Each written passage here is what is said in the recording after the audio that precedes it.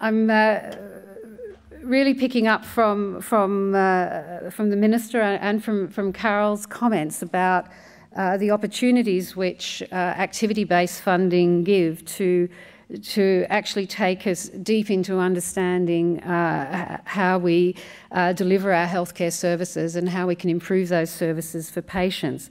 I'll put right on the table, I'm not an ABF or case mix evangelist. It is just a very useful tool for making our health system funding decisions and delivery decisions much more transparent. Critically, activity-based funder is a major reform driver for better patient care, and that's why it is featuring in reform agendas globally, as we all try to work out how to design our health systems for the 21st century. We've got Christine Bennett here with us today in her chair capacity, but of one of the networks, but as chair of the National Health and Hospital Reform Commission. The Commission focused on activity-based funding as a key element of the public hospital reform side of the agenda because of its capacity to bring change in our system in terms of how we think about what we pay for, what we deliver, how we organise that care, and is it the right care. Globally, prospective case payment, which is a more generic term for what in this country we're calling activity-based funding, it's had lots of different names, is used to fund hospitals in over 20 countries, or 70% of the OECD. And in fact, a large number of those countries, more than half, actually purchased the Australian DRG system for the inpatient component to do it. Countries like Germany and Ireland, others like the UK developed their own models. And often it gets talked about that it's all about efficiency, and it's not really. Yes, whether we're doing things efficiently in terms of cost is an element that this drives when you compare the performance of different hospitals or services. But the most critical thing about it, and why it's very, very, very key to what we need to achieve in our devolved model, is that it gives the transparency which enables local planning and decision making, as well as the transparency that allows, from a whole of state point of view, to actually work out where we're going with our health system. Are we getting it right? What are the gaps? What are the access issues? Have we got the right models of care? I've just put up a few thoughts about transparency there. This idea that what it shifts is, instead of funding being tied to the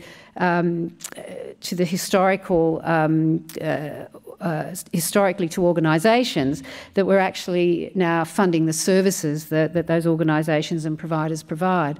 The Right Honourable Alan Milburn, who was Secretary of State for Health in the Blair government and conducted and led the Blair government health reforms a few years back, described this as moving from paying providers for who they are to what they achieve. And it is a very important shift. And I'll explain it in very concrete terms to you as we go through this presentation.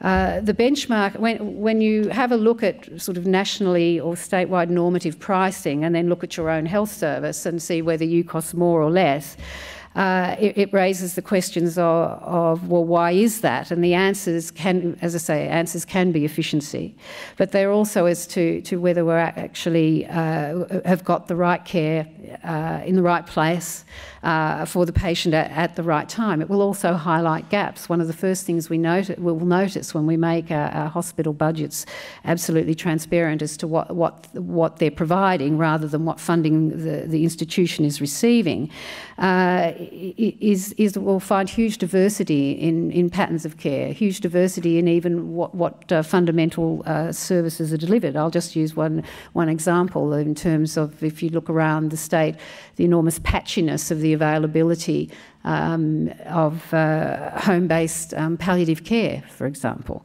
is not something you can routinely access around this state. And the funding model will take you there to one, be able to observe that, and then to ask, well, what is the right model of care? How do we direct resources to the right pattern of services? People highlight that it can drive us towards a focus on volumes and certainly and throughput for throughput's sake. And in terms of the structure within the national reforms, we have to be very, very careful that those incentives don't come into play. But if you can actually approach the design of your overall funding model in the right way, then the track record of introducing these models is that you can do it in a framework that gets you to focus on your outputs firstly, and then from outputs to outcomes. Because to answer the questions of why have we got that service configuration, why does it cost what it costs, will take you to the fundamental issues of have we got the right care.